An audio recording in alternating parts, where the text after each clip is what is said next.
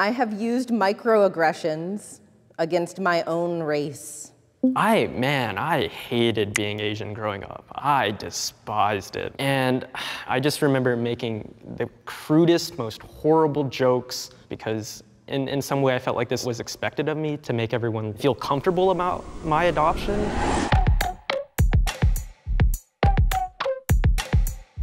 What is the experience like for transracial adoptees in America? We partnered with Lionsgate on their upcoming film Joyride to hear the stories of real-life adoptees and how their experiences shaped their lives. Adopted kids are more screwed up than biological kids. 3, 2, 1, go.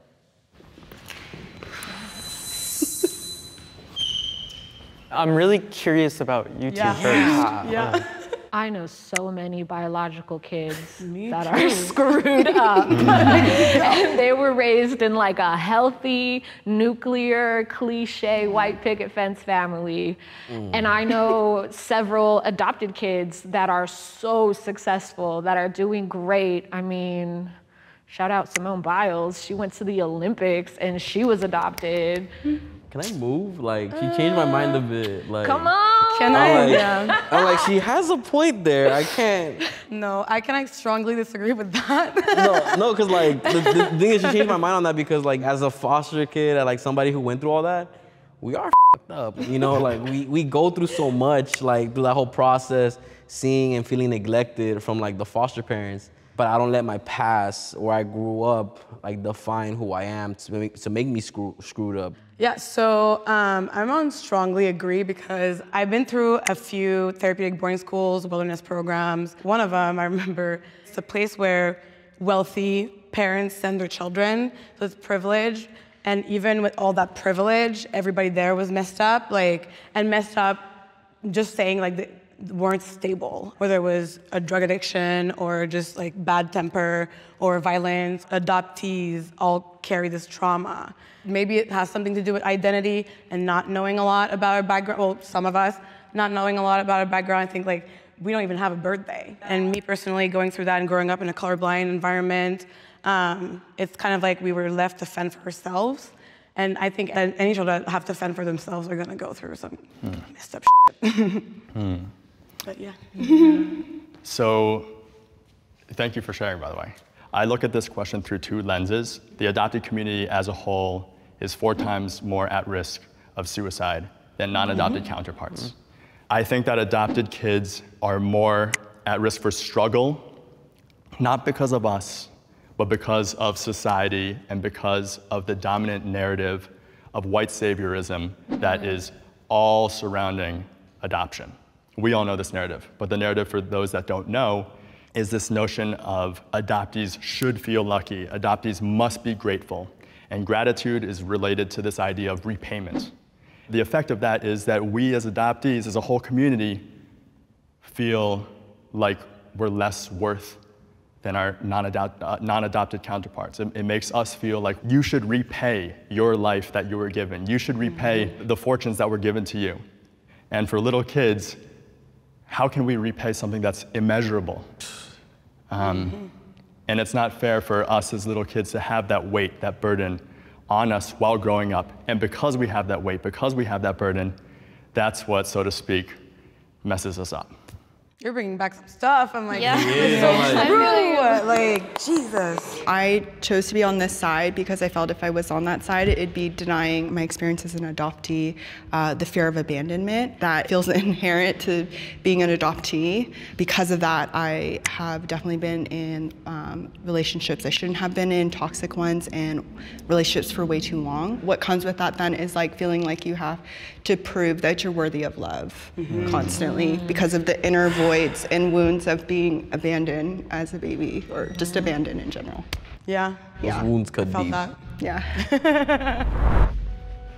Hi, my name is Matea. I am adopted from China in the 90s during the one-child policy. So one thing I'm super grateful about with my parents is they really valued making sure that my brother and I experienced our heritage. Every summer, we would go to this camp that specifically focused on our Chinese heritage and taught us different aspects of it. So like language, calligraphy, dance, martial arts. And so that was a really special and I think important experience to have as a transracial adoptee.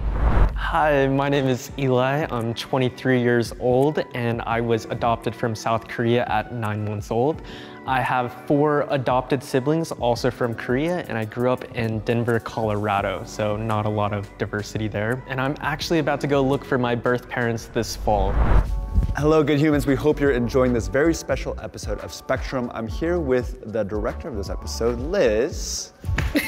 Hey everyone. We're excited to be partnering with Lionsgate in bringing together this group of transracial adoptees to promote their upcoming movie, Joyride. This movie centers around a group of friends who embark on a crazy journey across Asia with Audrey, an Asian woman Who's adopted by white parents. to find her birth mother. And it ends up being a trip full of twists and turns that's heartfelt and hilarious. As a transracial adoptee myself, I love that an adoptee narrative can cross genres into a wild comedy. Yes. But my favorite part of it is that there's such a powerhouse cast of AAPI actors. Some of our very favorite people like Ashley Park, Sherry Cola, Stephanie Hsu, Sabrina Wu, and many more surprises. There's definitely some pretty raunchy moments in the movie, but I love that it really just breaks the mold of how the API community has been portrayed on screen up until now. Yeah, it is fresh, and I felt uncomfortable watching it with my mother. So please go watch with your mother. Joyride is coming out in theaters on July 7th, and you can buy your tickets now. All right, now let's get back to the episode. We'll see you guys. Bye. Transracial adoption should not be allowed. 3, 2, 1, go. I mean, I think it makes sense. Yeah, We're all transracial adoptees. That would be saying that you would be against your own adoption. And I think I just want to add also, it's different from being colorblind. That's not why I'm here, just to clarify. Okay, theoretically, let's say we were on agree for one reason. Do you guys have any gripes against transracial adoption? Well, yeah, like I guess like what I just said a little bit. Savior complex. Savior complex? I mean, there are people in the world who I think view transracial adoption as this like, oh, I'm doing a cool thing. Like, I've met people who have said those specific things where they're like, I've always just wanted a black child, you know, but that's it. There's no like, why do you want a black child? Or, you know, or like, it was like a savior mentality almost. And I do think that it's really important as further we go to have that education and to not go in with it with a colorblind stance, because it does do a lot more harm, at least it did for me growing up, than, yeah, just opening up your kids to the culture that they came from. Yeah, no, you really spoke to something. All my friends that are black or Arabic have all this culture that they grew up with, and they like years and years of like learning stuff, and that's what I missed out on. So for the future generations and people who are adopting right now, I think the biggest thing would be to stop being colorblind, because we're not helping the kids. Yeah. I agree that everybody deserves a set of parents, family. Everybody deserves to be loved and nurtured and cared for. However, the recent legislation that almost didn't pass, I guess, for ICWA, which is the Indigenous Child Welfare Act, being Native American and not adopted by Native Americans, I don't know anything. You know, there's so much about my life that just didn't make sense until I went out and learned it myself. So I feel like that small community of Native children need to stay with other Natives. It doesn't have to be the same tribe, but just keep them Native, because, you know, our population's declining. I mean, I am standing here where I am, but I do think it is a little bit of a privileged place to be standing, because I think the reality of adoption in the US and culture in the US is that it's very hard to be a person of color here in this country. You know, my parents were white. My parents being white will never understand what it's like to be a person of color in the US. Yeah. And they're not going to be able to connect with me in that way, which is kind of a big deal. Now, there are other things that they do really, really well, but the reality is living here is kind of tough for a person of color, and they can recognize that for me, but they can't know what my experience is. Yeah. Hey everyone, my name is Ben. I was adopted from China at 11 months by my dads Bill and Sam, and I grew up in New York City. Hi, my name is Nora. So a little bit about my adoption story. I was found in a dug hole in a park by a police officer when I was about, I think it was a week or two old. So a little bit about my adopted parents. They're both white French Canadians. My parents were infertile. They couldn't have their own children. But my mother always had a strong need to be a mother and to have a family. So I think, yeah, it's always been important. So it was children, or it had to be. Okay, let's mix it up. Can each of you tell me some of the crazy stuff that people have said to you as a transracial adoptee? Okay, who are your parents? Because my parents are white, so they never know where they are in the crowd. Do you know your real parents, though? What country are you originally from? Oh, yeah. Where are you from? I used to get made fun of being adopted, so I would say my parents chose me. Yours just stuck with what they got. You're so lucky. Congrats. Oh, that was a big one. People would literally be like, congratulations. For what? Are your parents coming to the parent meeting conference? They never came. Or are they coming to your football game? They never came. For me, it actually comes from other Asians, so the microaggressions. It's like, yeah, Eli's white, or hey, if we go to a potluck, you can bring them a meatloaf, right? Reset. Trauma throwing, yeah. There should be trauma dump moment right there. Yeah, but adoptees can laugh at that, right? Yeah, no. We all, the amount of dark humor we go through, like, I mean, come on, it's very common. Yeah. How's it going? My name is Prodigy. I'm actually 21 years old. I went through the adoption process a lot later than other people. Like, I went through the foster care system. Basically, how it all started for me was having a little bit of problems at the start with my own family, and it led to me being taken away from, from my own mother. So I'm Nicaraguense and I'm Honduran, and my adoptive parents, they're actually Salvadorian. And even though we are from the same branch in Central America, at the end of the day is that everybody has their different cultures. Like with Nicaragua and Honduras, like they were at war at some point, same with Nicaragua and El Salvador. And at first it was a little bit of trouble, but at the end of the day, like they're still my family. I can still go to their house and eat on the same table with them. But like I said, I'm a proud Hispanic. I have used microaggressions against my own race. Oof. 3, 2, 1, go.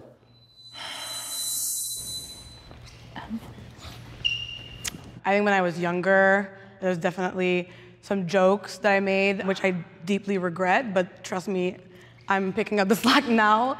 But I think it's also the fact that I was growing up countryside in like a predominantly white place made it so that like I accepted a lot of things, little comments or little jokes that I would just let slide, or people using the N-word. And I think when I started learning more about Black culture, that's when I was like, okay, that's really not okay, and this is why. But I think that also comes with maturity and age. So I'm on strongly agree because I hated being Asian growing up. I despised it, man. My dad would give me a buzz cut, I had glasses, and so every time I went out, we just kind of would get looks because there's 5 adopted kids. And man, I just remember making the crudest, most horrible jokes because it, in a weird way, validated me as like an Asian almost, because in some way I felt like this is what was expected of me, to make these jokes, to make these comments, to make everyone laugh and feel comfortable about my adoption. And what I realized is, dang, like first off, I'm starting to believe this stuff. Second off, I'm doing it in service of others. Like I'm making these jokes to make other people feel comfortable. I do identify with your story as well.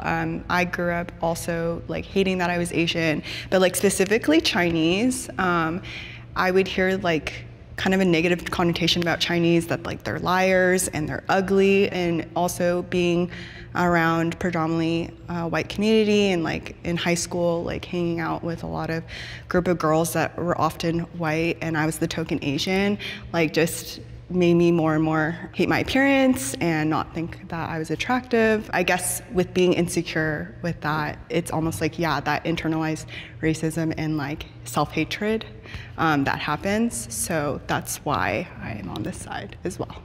Oh, can I add one thing to that? Yeah. Like totally resonant with what both of you guys were saying. I was always proud to be Asian. I was proud of my differences. But I think it was always interesting reckoning with this idea of being proximal to whiteness. And what I mean by that is when white people growing up said, oh, like you're basically white, they were saying that to validate me as being like a first-class citizen because I'm like almost white because I was raised in a white family. And then when Asians would call me a banana, or when Asians would say, oh, well, you're not really Asian, that would hurt on a different level. Yeah, I would get that too. Because, of course, we are Asian. And yeah, it just feels incredibly invalidating. I mean, for me, like, I'm on strongly disagree because I'm a proud Hispanic. Like, I'm Nicaraguense and I'm Honduran, and I'm always gonna be proud of that no matter what. And I get how some people can be like, oh, my race, like, it falls in my bloodline that, like, there's alcoholism, drug addicts, but I'm never gonna let that define my anger or my percentage of how I am or how I represent myself, ever. Yes, so I would say with my family, like cousins, grandparents, all of that, the conversation of my adoption didn't really start happening until like when Mike Brown was shot. That was kind of the first time that I really felt invalidated by my own family, because I think I was trying to get them to recognize like I'm a Black woman and there are people right now who look like me that are going through very traumatic things, but my family didn't view it that way. I felt very invisible. Yeah, I didn't have anyone to relate to. All my family comes from a really small town in the Midwest, like 95% white, and to the point where like the KKK, it used to be a sundown town, like that kind of thing. And so, yeah, growing up, it just went from, I was just kind of there as Michaela, but not a Black person. It was more of just like, they would always say to me is like, I don't see you as Black. I just, 100%. Yeah, you know, and all the other time. And I was happy. I was glad. Yeah. I was like, yes, I'm not gonna like be a victim of racism. Like, yeah. Yes. At the time, one of them. Exactly. Yeah. It never bothered me at the time, but I think the more I processed it, the older I got, I realized how damaging that term is. Because I mean, I think we've all experienced this of like, who am I? And so then I was like, okay, if my family doesn't see me as Black, what am I? You know, that was like the question that I still sometimes think today even, that's like always in the back of my head, so yeah. 100%. So true.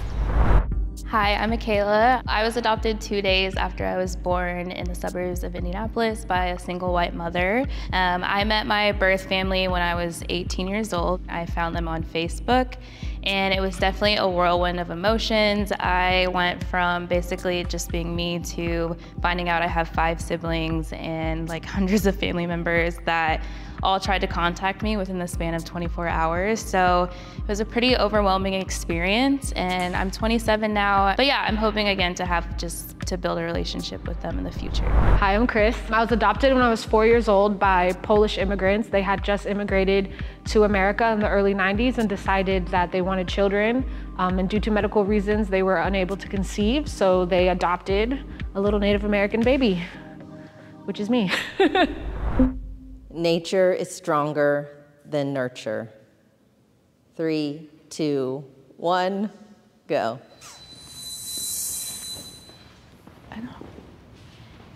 Well, nature is stronger than nurture. So your genetics are stronger than how you were raised. Oh, yeah. Okay. This is confusing. I thought you said it. You said it correctly. We just, Yeah.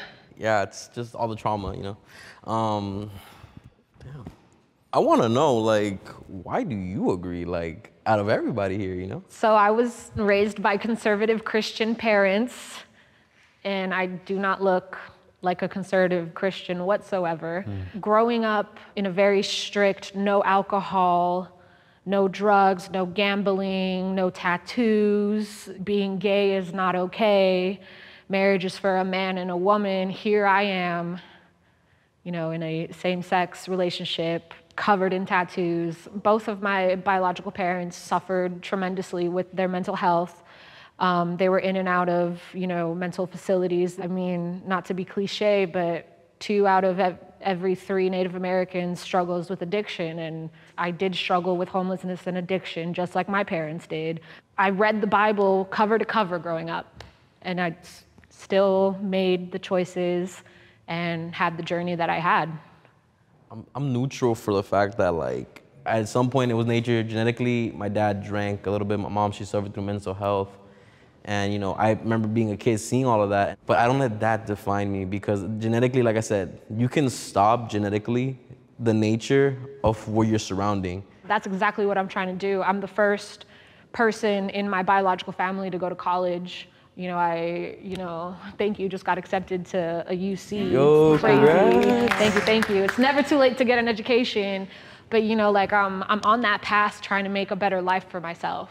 Yeah. Being a criminologist, nature versus nurture is one of the biggest dilemmas. And after almost 10 years studying, I'm here because I see that environment affects people tremendously. Whether you're still with your biological parents, whether you're adopted, foster care, it doesn't matter. For example, crime or criminality can be developed by your environment. If you grew up in white suburbia, white picket fence, a lot of money, or if you grew up in a family where everybody is gang related, who has more chance of developing criminality, right? And it's not necessarily who your parents are or your bloodline. So that's why I'm Who here. you surround yourself with. Yeah, so I met my biological family when I was 18. I went to a family reunion. That was kind of like my first big thing where I met everyone, over 100 people. I went by myself. I definitely felt out of place. I was like, these are the people who are my blood and I look like them, but I also felt like a stranger still. And I think that just goes into the identity piece that made it even harder for me, because I was like, finally met my birth family, but these people do not feel like family at all. But also my birth dad, there's things that I see in him, especially when I'm angry, we act the same, or there's things from my birth mom that we just both like she grew up doing that I've noticed that I do as well. So I definitely think there are things that I've seen from my family that I've noticed in me, but I also still feel like a stranger at the same time. I feel also children, babies, we mimic a lot. Yeah. So even, I know this is about transracial adoptions, but if you look at just same race adoption, people would be like, you're adopted, but you look so much like your parents. Or Yes. They get that all the time. Well, it's because you have the same mannerisms. I have the same mannerisms as my mom. But people won't really seek those out or look for that or notice it because my mom is white and I'm black. I am very much like my dad and very logical, very emotional like my mother. I've not gotten the chance to meet my birth family yet. I also grew up very, very Christian, very, very conservatively, and I think that did impact me quite a bit. So I think that it's a push and pull for certain things that are nature and versus certain things that are nurture. So I don't think there's an answer for it, but in terms of transracial adoption, I do want to think about the point of why the question was asked in the first place, which I don't quite understand where the question's coming from. Blood, yeah, blood versus not blood. Blood versus water. There you go. Oh, well, my tangent is a really long tangent, so Go for it. I'm lost. Okay. So I totally agree that we have different brain chemistries. I'm predisposed to maybe being a little bit more confident or maybe more happy or whatever it may be. There's neurodiversity. That being said, I don't like this question, and maybe this is what you're getting at. I don't like this question because I think it takes away the responsibility of community, of environment, of society, and of government. And what I mean by that is, when we were born in some place and we had no choice to be born, and then when we were displaced and brought up in a completely new environment, there is responsibility for the people closest to us and for the community and the neighborhood to be supporting and championing that person and seeing them not as the ones that are lucky or are grateful, but seeing them as the people that are strong and are resilient and people that we should champion in the society. And that's the responsibility of the people that made a choice that we didn't make as adoptees. Yeah, so I contest this question by saying, who cares about nature versus nurture? Nurture is pretty darn important.